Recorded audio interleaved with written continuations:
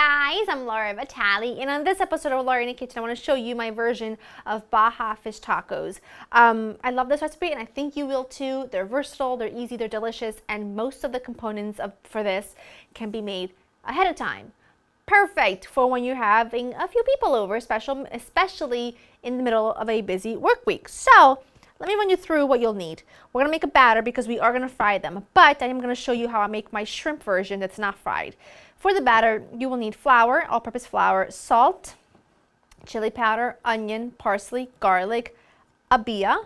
You could also, if you don't want to use beer, you can use mineral water. Then what you'll need to make, it's not really a slaw, like the cabbage topping. I've got red cabbage, thinly sliced lime, a little bit of honey, some salt, and some cilantro. So we have that.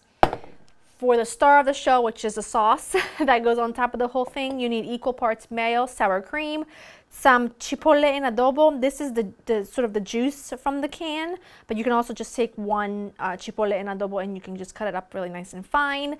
You need a little bit of garlic, and I'm going to add a little bit of lime and some salt to that.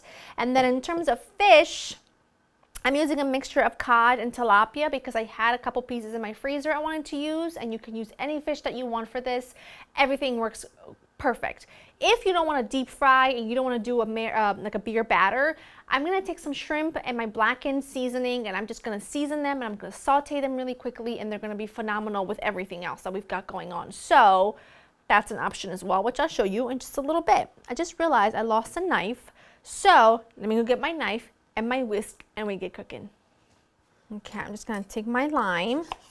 The first thing I'm gonna do is work on my slaw so it can sit for a little bit, and ideally you would do this ahead of time and pop it in the fridge, and it will sit and get even more delicious, if you can believe that.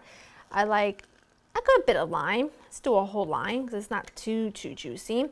And then we're gonna offset some of that acidity with a squeeze of honey. This is really good local honey that we've got from literally just around the corner from our house. Just a little squeeze.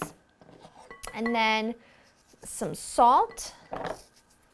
Balance. Always good. Life and food. Give this a tossy toss, and if you make this literally the morning of and you stick it in the fridge, it will marinate and wilt down a little bit and be absolutely phenomenal. Let me just give it. Oh. Oh, it's amazing. Okay. I'm gonna go ahead and toss everything up for my sauce. I just want a little bit of lime juice for that. Not too much. I feel like this sauce is maybe the best part of this whole thing. I don't know. It sure is delicious. A little pinch of salt. Mix that up. You're gonna get really lovely smokiness from the chipotle, but if you don't have it or you don't want to use it, you can just go ahead and use a little bit of chili powder, and that will be fabulous. Let's give it a try.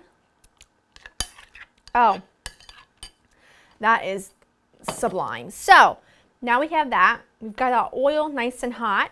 I'm going to go ahead and make the batter. The batter is really easy, really simple. You're going to take all your spices and your all-purpose flour. You're going to give those a little mix, and you're going to add your beer. This is going to give you a really nice light batter. You're looking for the consistency of like pancake mix.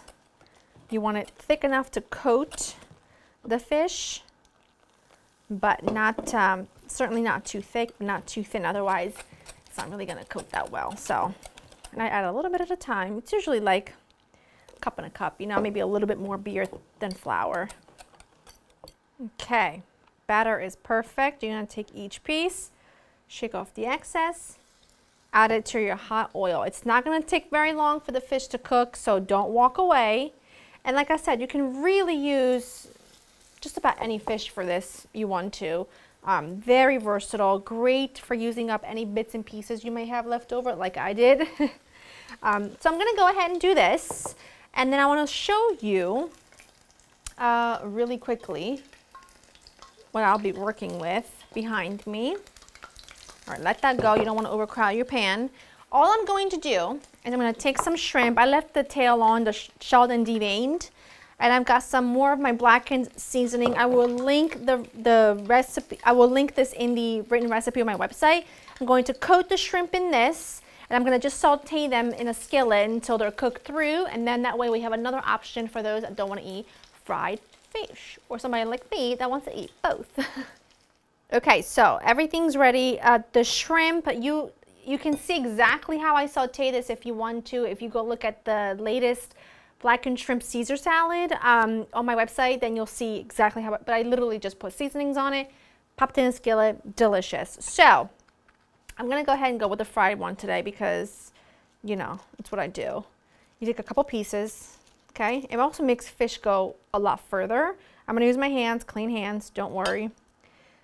Okay, you do a little bit of this. I need a little bit of red onion, so I did get some red onion, a little bit of red onion. I just like it, you know what I mean? And then, literally the best thing is your Baja sauce. So good. Just you wait, and then just you wait until you hear the crunch of the fish. Oh my goodness. I'm gonna need more sauce because the sauce is boss. That is.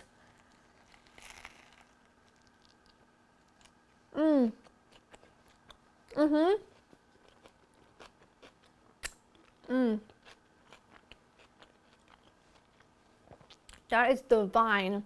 You will love it. If you don't, we may not be able to be friends. That's how good it is. Go to laurainthekitchen.com. I will have everything written for you. You will love it. I promise. Hope you enjoy spending time with me. I'll see you next time. Bye.